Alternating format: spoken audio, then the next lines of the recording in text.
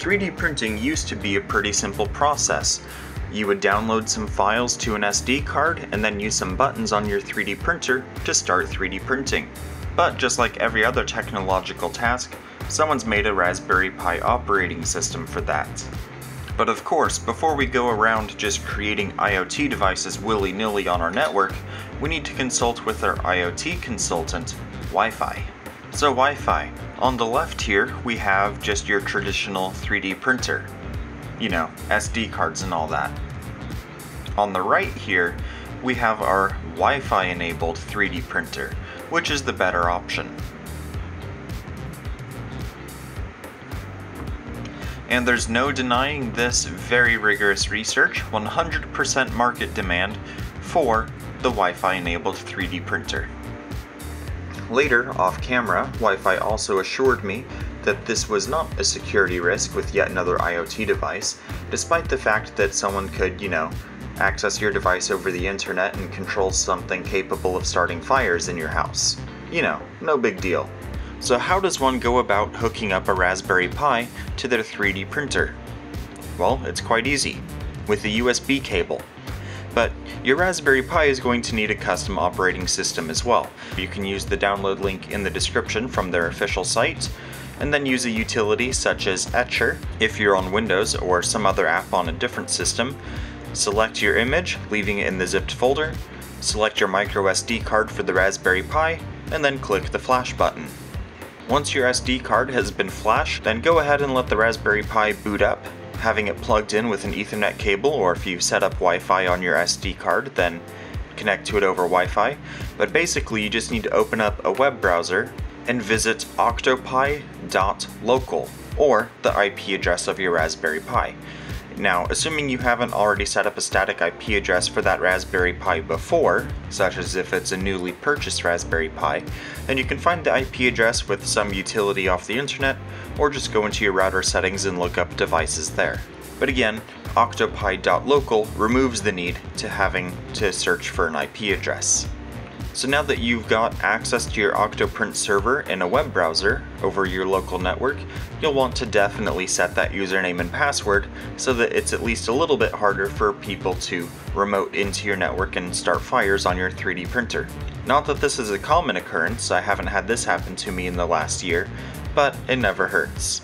Unless it's a fire, then it would hurt a lot.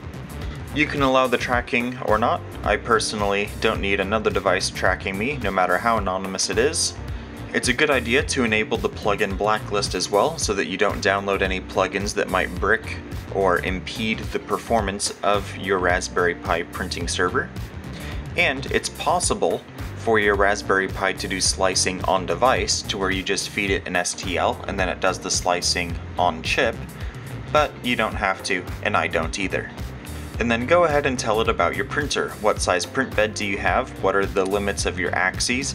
And tell it a little bit about your hot end as well, for instance, nozzle size.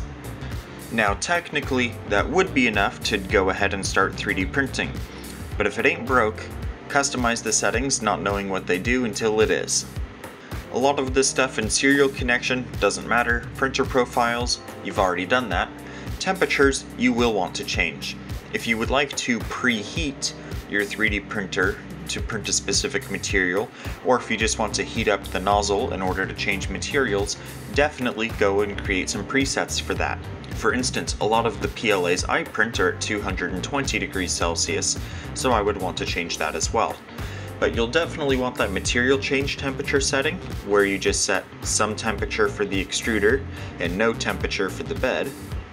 And then I don't really print in ABS at all, but I do occasionally use PETG, so I'm creating a preset for that where it mostly just warms up the bed, and then once I download the print, it'll heat up the nozzle for the print. One other great thing you can do with OctoPrint, the Raspberry Pi server, is hook up a USB webcam, which you can pick up for $4 on Amazon, eBay, basically anywhere, and you can view the 3D printing through the webcam over your network. I recommend also increasing the G-code visualizer size. 100 megs is plenty, but basically if your G-code is over 20 megabytes, the default limit, then it's not going to show the progress of the G-code over your web browser. You can change your appearance a little bit, but there's plugins you can download such as Themify that will give you greater control and even a dark mode. The plugin manager is a rabbit hole that we will go down in another video, but once you've created all your settings, it's a good idea to create a backup of those settings so that if you have multiple printers that you want Wi-Fi connected, you can go and copy your configuration between them, or if your Raspberry Pi breaks or dies or whatever, or if you want to use it for something else, then you can use your configuration on the next Raspberry Pi that you use. Once you're done messing around with your settings, not knowing fully what they all do just yet, then go ahead and hit save. This is my print server with all of its plugins fully loaded and in the progress of a print right now. You can see in the bottom left corner there's an upload button and a list of G-code files already on here that are stored on the Raspberry Pi, not the printer's SD card. I can see that it's printing. I have the option for dry runs thanks to another plugin, so it moves the nozzle but doesn't extrude any material or apply any heat.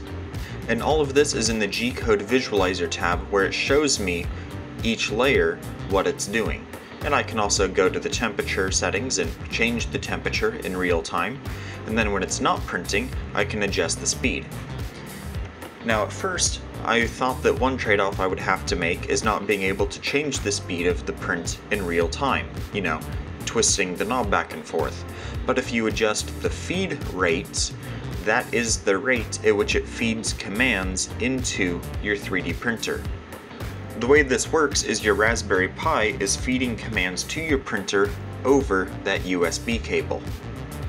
So that means if you want your 3D prints to, finish, don't unplug your Raspberry Pi from the 3D printer at any point. There's a terminal to where you can view the G-code being processed in real time, and you can record time lapses of your 3D prints. Octolapse is one plugin that will definitely get talked about more in depth in a future video, but basically if you're tired of the seizure time lapses of 3D prints, Octolapse will actually steady the print head as it takes each picture so that there's no seizure, can't really tell what it is nonsense going on. But if nonsense is your thing, then make sure to check out some of the t-shirts I have linked in the description and some of these other videos which are guaranteed to contain at least 10% of your daily recommended dose of nonsense. Until then, I'll see you in the next one.